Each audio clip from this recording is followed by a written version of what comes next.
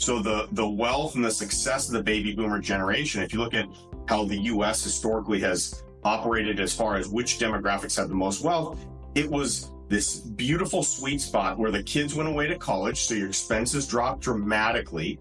And then also around that age, that 50 to 65-year-old range, your income typically starting to hit its stride at its highest peak. Incomes go way up, expenses go way low with the kiddos out of the house. And that's what we saw in the baby boomer generation during that 15-ish year period where we saw rates so remarkably low because they were trying to get investments while they still had a high income. Now, COVID accelerated this, by the way, but now what we're seeing is baby boomers are retiring.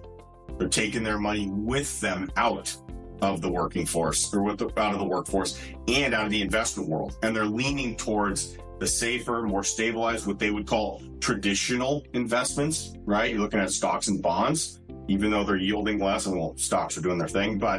And now we're seeing when the baby boomers are leaving the workforce, who's replacing them?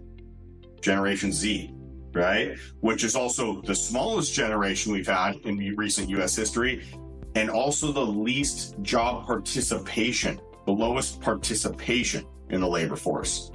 So now we see inflation from a wage section or from a wage perspective. The large generation is leaving and a smaller generation is replacing them in the workforce, also with different ideas of how things should be paid out and how much they should make. So I think we're going to see labor trends really shake up one big aspect of inflation, along with a lot of things nearshoring or onshoring as far as manufacturing goes in the US, also inflationary.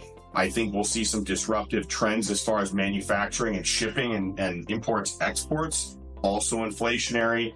And then just that huge capital pull, that huge capital draw away from alternative investments that we're seeing from the baby boomers. So between those factors, and that's just US factors, between those factors, I think there's a huge push up on inflation for the next decade plus. And you see it going for a decade plus because of just the generational or the demographics that are occurring right now?